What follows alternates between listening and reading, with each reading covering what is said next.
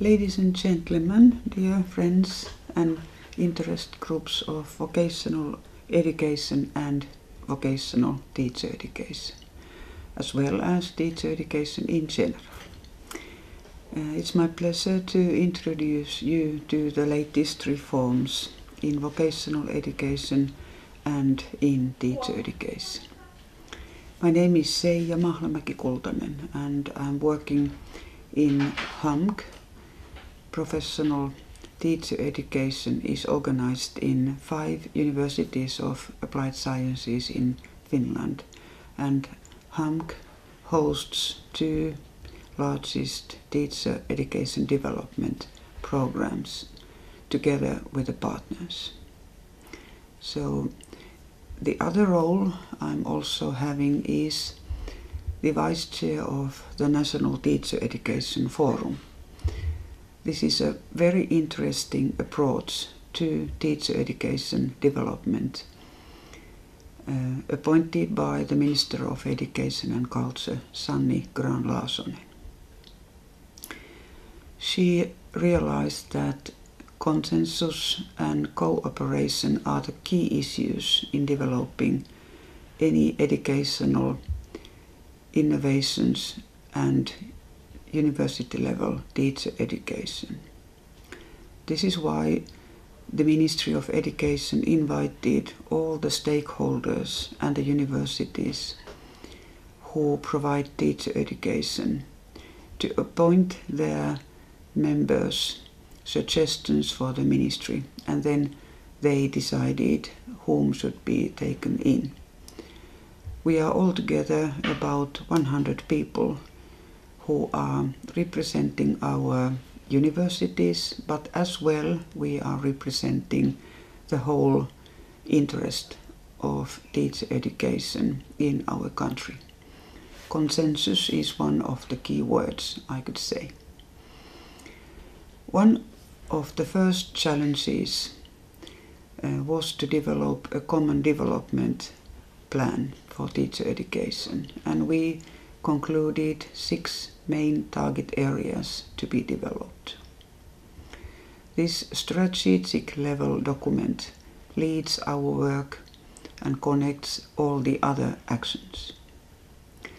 We were also able to receive funding for projects, and that was of course quite a favorable situation to go forward. I could call this like a historical development measure for teacher education. Throughout the decades we have never had such a favorable situation in that sense like we have now. At the same time, vocational education has been reformed recently. It has become even more work-based, and we have united the forms of vocational education into one model, which is highly individualized and accredits prior learning to all applicants who want to join vocational education. They can do that whenever they want, so it's a flexible system. It's not dependent on the application periods anymore. Of course, we have certain dates when students can recruit in big, large amounts, but if you meet a problem in your career, or if you meet an interesting option in any vocational institution, you can apply in a very, very flexible way. All this calls for teacher education reform. Today, in this presentation, I'm going to concentrate for the most time on vocational teacher education. However, I want to remind that this teacher development deals with all types of teacher education, and you are free to ask more later because you see the contact details in this video from me or from the other chair, the main chair, Jari Lavonen from the University of Helsinki. So I start with the some small tools. This one is a package filled with support for the reform for vocational education. And it symbolizes how the National Board of Education is involved and how it has been like campaigning to support the teachers. They really need the support because we have had at the same time also, due to economical reasons and due to the diminishing number of young children and youth in our country, lack of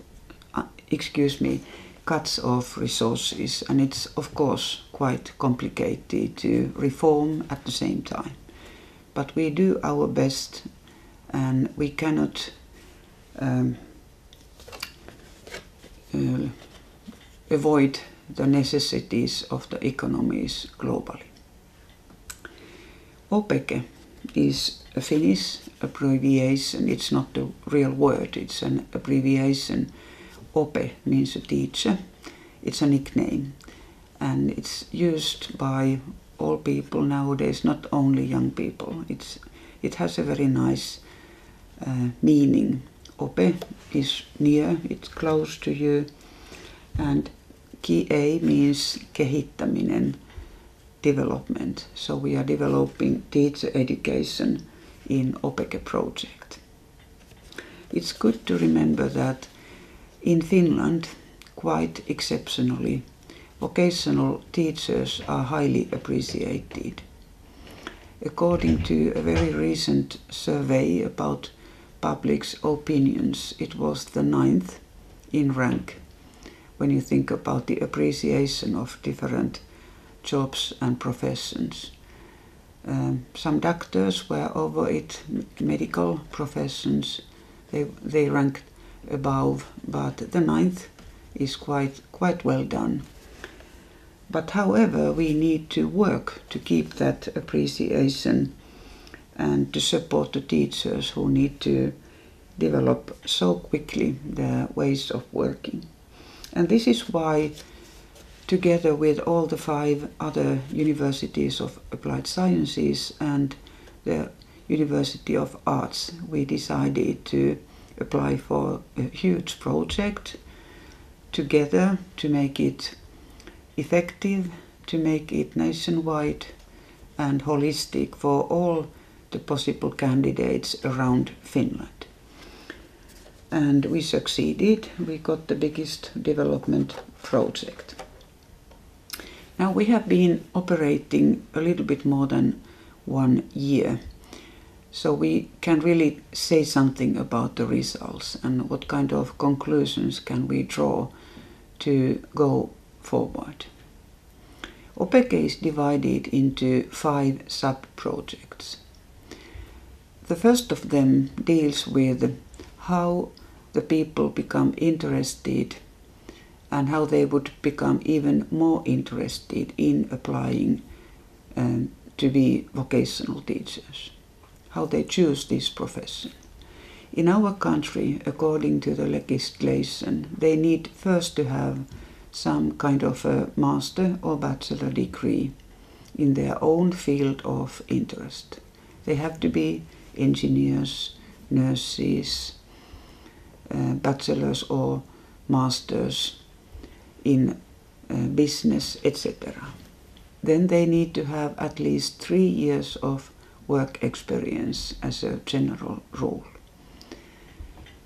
There are certain details in very narrow areas where we don't have the bachelor level education, but the main rule is that you have to have a degree and then at least 3 years of work experience. In practice, very many people, they have more than 3 years of experience in the world of work. And I think it's a very good thing, because then you have seen how things are in the world of work. And also you are having experience from life in general. So you are able to meet very different targets group, young people, adults, immigrants, people with special needs, people who have changed their own motivation and interest. the target group of vocational education in our country is extremely diverse nowadays. So it's very good to have life experience. And what was interesting, according to the surveys we did in OPEC,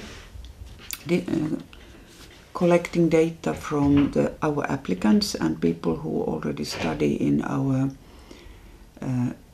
universities to become vocational teachers or to become study counselors or to become special needs teachers, they show very interesting trends.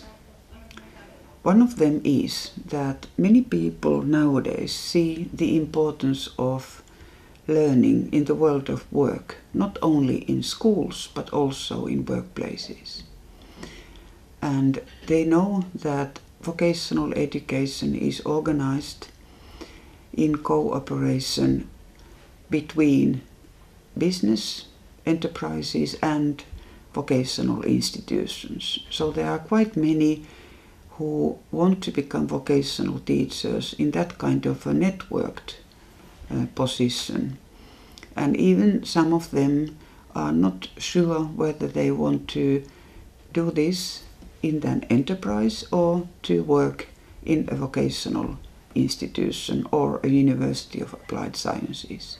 Both parties need pedagogical competencies and understanding. When we asked the motivation to become a special needs teacher, quite many of the respondents said that they need that skill in everyday duties. It's not only that you need to become special needs teacher in a specialized position, but you need this understanding to meet the diversity of students anyhow. And this is why we need to also take very well into account the diversity of learners in the basic pedagogical qualification we are giving to all of our students, teacher students, I mean. Then when we go to the study counselors' education, quite many of the respondents said that they want to have this special qualification to really become study counselors. We have these in vocational education, in universities of applied sciences, and nowadays more and more also in universities. Careers of people are becoming very complicated. They are like a mosaic and they need to be constructed along the way, starting from the graduation and lasting until the last years of your career before you get retired. It's not anymore that you choose one profession and then you continue throughout your life and career. And this needs special competencies and understanding of the world of work, study options, and of course about human beings and their life motivations and interests. This was the first part of the OPEC project. Then the other one, when we think about the changing world of work and teachers' work in pedagogical positions, is to restructure the pedagogical models, how we organize teacher education. It cannot anymore be lecturing, it cannot anymore be organizing a course in a university. Of course, for a long time we have had training and we have had quite varied pedagogical models, also very much based on learning in the world of vocational institutions and with the support of mobile and e-learning. But what we have now decided to pilot is going even more to the world of work of teachers. Learning even in workplaces to become a teacher and supporting the team and network formation in the world of work together with representatives of vocational institutions. And the pilots, they are now going on. They have just started.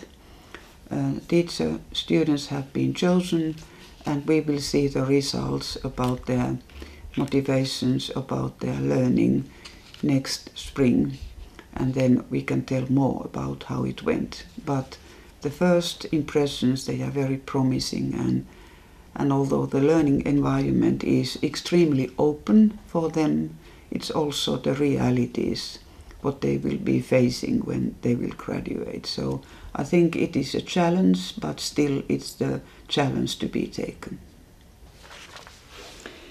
So we go forward. If this kind of teacher education is the future, of course the teacher trainers need to possess new types of skills. And the third sub-project of OPECE is developing the common competence targets for teacher educators who work in the universities of applied sciences and need to organize new types of teacher education programs. We have had workshops together with teacher educators as well the stakeholders to iterate the competence frame of reference, which would be common for all the 5 universities of applied sciences, like a reference for us all.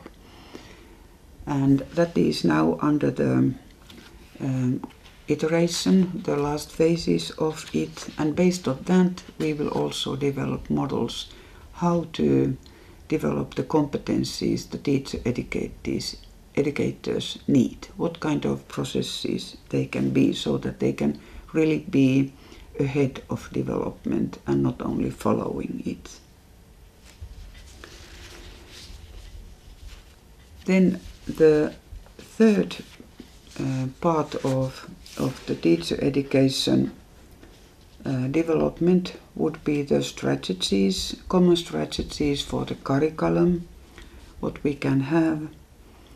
And this kind of development needs to be done together, because all us 5, we have a lot in common, but also we are serving quite different areas in Finland.